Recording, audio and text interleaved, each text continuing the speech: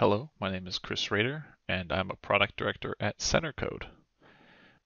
I specialize in beta testing, but I have background in product analytics, user research, and obviously I've been in product management for around 5, 6 years now. Prior to Centercode, I worked at a company called Western Digital. I handled user research there for most of the consumer products and some of the business products.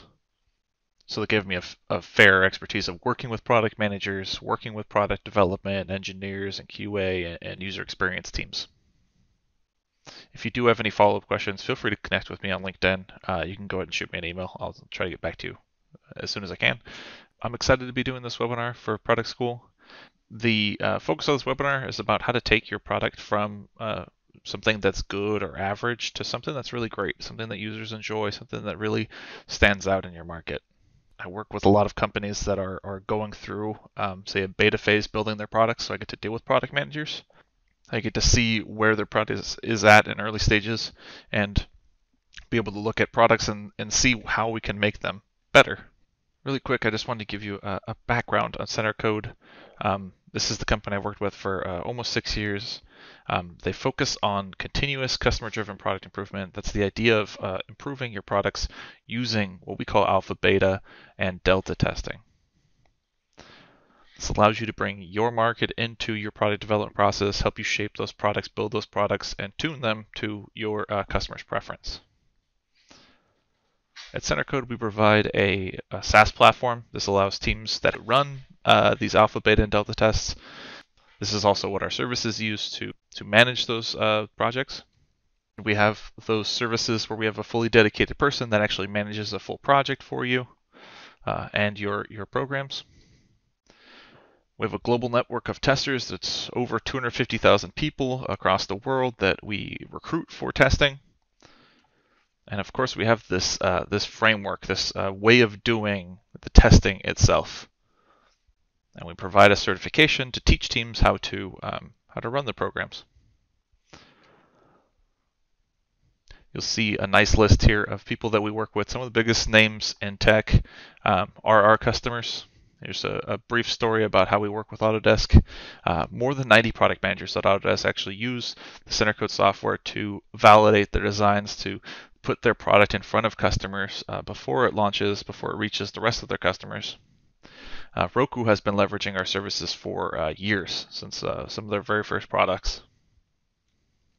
We typically tend to partner with those high-growth technology companies and those modern enterprises. Now for this webinar, I kind of want to go through just a sequence of events. These are essentially leading to the challenge that a lot of product managers are facing, and then methods and things that we as product managers will do in order to move our product from that average product to something that's great. So throughout this webinar, we're going to cover capturing product KPIs, prioritizing things that we need to improve on our product, and learning about things people like or things that are delighting our users. How will my product, or say an update to a product, be received by my market? Now I know this is a lot of what keeps us up. We want to know whether or not we're going to be successful, if this new release has the right features, if this new product is going to, say, beat out the competition. Will people be happy or satisfied with my product? So how is acceptance measured? How are we judging whether or not our product meets the expectations of our users? So a lot of times we'll look at things like the usage or product analytics. This can give us things like who's downloaded. It can give us our monthly active users. It could see whether or not that new feature that we're implementing is being used. It can see how long people are using each of these features, or how many errors I'm running into, or how stable my builds are. Customer satisfaction is definitely one of those things that we're using to measure the acceptance. This is the perception or attitudes that the customers are leaving about the product. So typically we'll see things like the NPS or Net Promoter Score for those consumer-facing products that sell on, say, Amazon. You'll see things like the star ratings.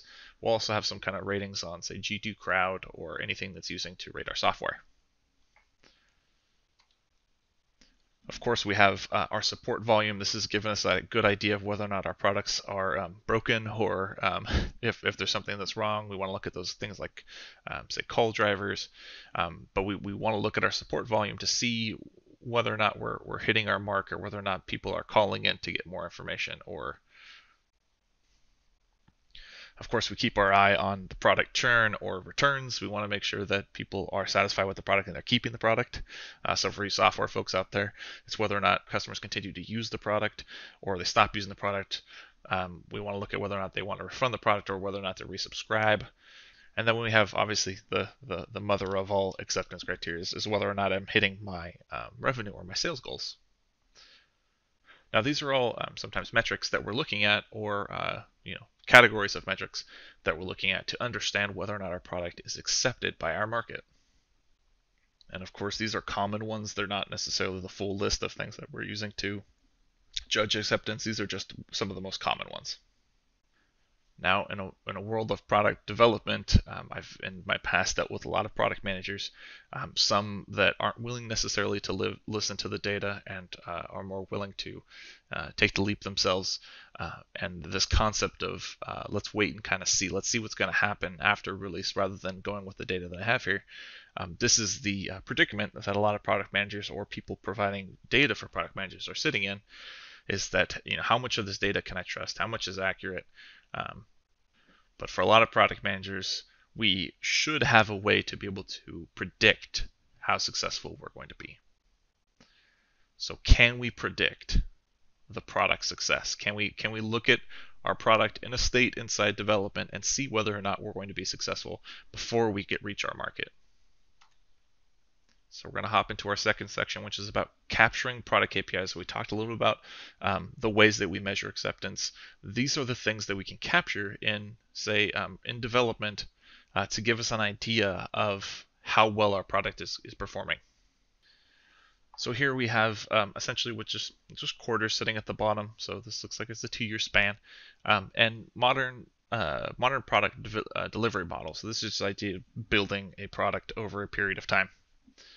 So we take these different phases. So we're in development. Obviously, most of us are working in some kind of agile framework, but we're continuously developing. We're getting QA involved. We're testing. We maybe have some user research going on. But just before we launch the product, we're likely going through these two different phases. It's that alpha and beta phase. It's when the product is almost ready to release and we have all these moving pieces ready to go, and we want to get a test. We want to throw these into real users' environments and get a sense of how this product is working. So after we launch, we have all these iterative releases where we're looking at, adding some new features, getting some more improvements, getting some more some stabilization software improvements in there. So you can see, ideally, we have these two the alpha and beta phase, that we have a chance to see how well the product is working as all components are added together, as it's essentially a release candidate for our product. So during that time, and from what we've seen at Centercode in our industry, and what I've experienced myself, is that here's the 3 most common ways of getting a sense of how well your product is performing during those tests. We have essentially our Net Promoter Score and star ratings, which are things that we typically capture, say, at the end of the project, say a beta test or an alpha test, and we're looking for how our users are receiving this product. What is their sentiment towards it? So for Net Promoter Score, we're taking that likeliness to recommend, and we have a scale of basically a negative 100 to 100, and anywhere in that range, we could get something. For example, there is a 30, and that would tell us what our Net Promoter Score is.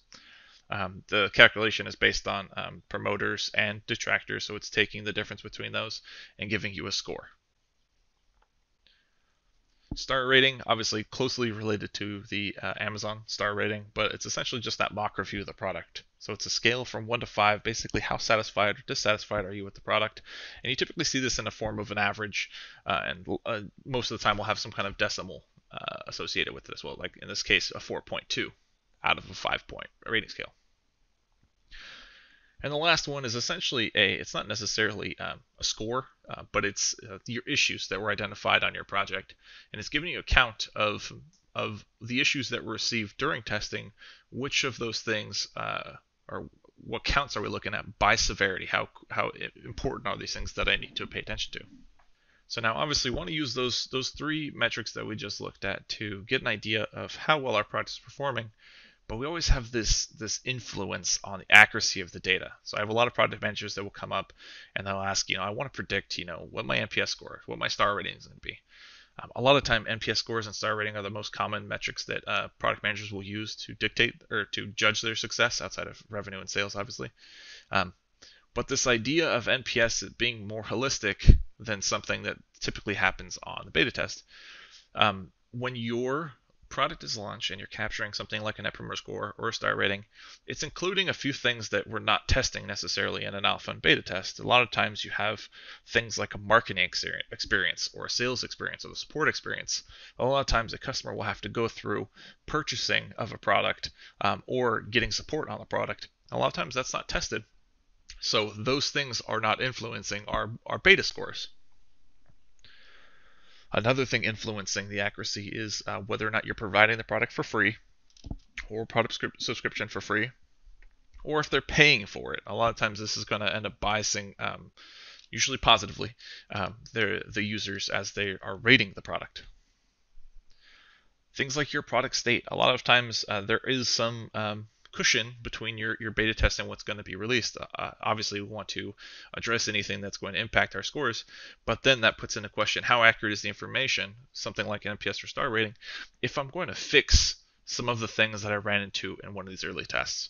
So we always typically recommend when you are running these tests, run multiple projects in order to find the issues early, fix those, and then eventually you get to the point where your beta test is essentially your release candidate, allowing you to get a more accurate number. And then of course your target market, who should be purchasing the product. When we talk about recruiting for a beta test, most of the time, if it's not your actual customers, you're making estimates of who should be buying this product based on customer needs. But a lot of times in a beta test, you're recruiting based on those characteristics, but they're not always typically the people that end up buying the product. It's just we're trying to personify what our target market looks like, so we try to recruit for those people. So these are all the things that could potentially impact the accuracy of those net promoter scores or star ratings in a beta test. And remember, our goal is to identify metrics that which we could predict the success of our product during development rather than after development. So I hope that advice helps. The idea of capturing those product KPIs during your beta test, making sure you do your best to get that information as accurate as possible by recruiting the right target markets, by cleaning some of your issues or fixing those issues before you get to essentially what you'd like to treat as your product KPI version of a beta, where you're just trying to see those ratings beforehand. Of course, you can capture things like usage analytics and whatnot during those beta tests, so that should also help you in solving that problem of how well is this product going to be received. Next, I want to talk a little about prioritizing what we consider these fixes and improvements during this pre-launch phase. So ideally, we would be able to address some things beforehand and hopefully early as possible, because we can't make many changes right before we launch. We don't want to push back those dates unless we absolutely have to. So we don't like to delay those product launches. Sometimes that first-to-market strategy is extremely good for us, but we also don't want to launch with something that's going to really impact our brand or negatively affect our brand image. So let's get into prioritizing these fixes and improvements early on. So I get asked this question pretty often amongst product managers, but can I make a difference in essentially what's the last few minutes of development? So in order to do this, we need to take a look at what we have to work with. So if we have that net promoter score and that star rating, that are those product KPIs that we're capturing, and we have a list of issues and ideas, things that people have been submitting to us along the way in those alpha and beta tests. Now, you can kind of see that the list of issues and ideas are obviously impacting or affecting that net promoter score and star rating. It's essentially the qualitative data. The net promoter score and star rating is a number. It's giving me how many people feel a certain way about the product. So I have, the average ratings. And then the list of issues and ideas are the things that are driving those scores. So I have issues that are typically, detracting my scores, and then I have some ideas that are going to do that, basically things missed or features that are missing from the product. But what I want to do with that list is I want to see what's actually driving my scores. So I want to take a list of what's important to me as a product manager, what's important to my users, and then I want to see how popular those things are. So, for example, what issues are receiving a lot of attention? What are the things that are going to cause support calls to go up, or tickets to come through, or returns? So we take this idea of what's important and what's popular to identify what's going to be impactful in my product. This is essentially a way of prioritizing that list of issues and ideas in terms of these two components. Now at Centercode, when we run our beta projects and we evaluate these products, we take these and we turn them to numbers that helps us prioritize based on a figure. So we have at Centercode this idea of maximizing your test results. So you can see in the top left corner, the top left box, we have recommendations. So these are the things that are the top things that we need to fix. That's not all the issues. It's only 18% of them. So that 12 is only 18% of the total number of issues that I have. But it actually equates to 76% of the impact. So of those 12 issues, they're the most impactful, meaning they're the most important and most popular. So that way I'm maximizing the attention I have or the efforts that I put into development by hitting those things that actually are meaningful or, like we say, impactful. So as you get closer to the end of your launch, you want to make sure you're focusing on the things that are impactful, not necessarily the huge list. If you have, 100 issues that you're looking at, you don't have to fix all of them. The truth is you don't have time to fix them all unless you're going to stop your release. And even then, you're probably still going to be chasing, issues the whole time throughout development. So this concept of really identifying the things that are going to drive your score up and making sure you reduce the things that are driving your score down. So I know it wasn't a very long section, but the concept of prioritizing based on those KPIs, you want to look at what's causing those scores to go up, but the idea is that you can get a judge of how successful you're going to be by what things are driving those scores up and down, and it gives you something actionable.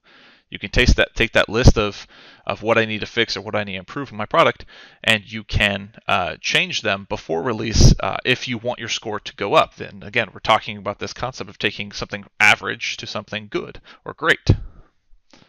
So next we go into this section that's really learning about what's working well. We say delighters. We want to identify what things are working well in my product.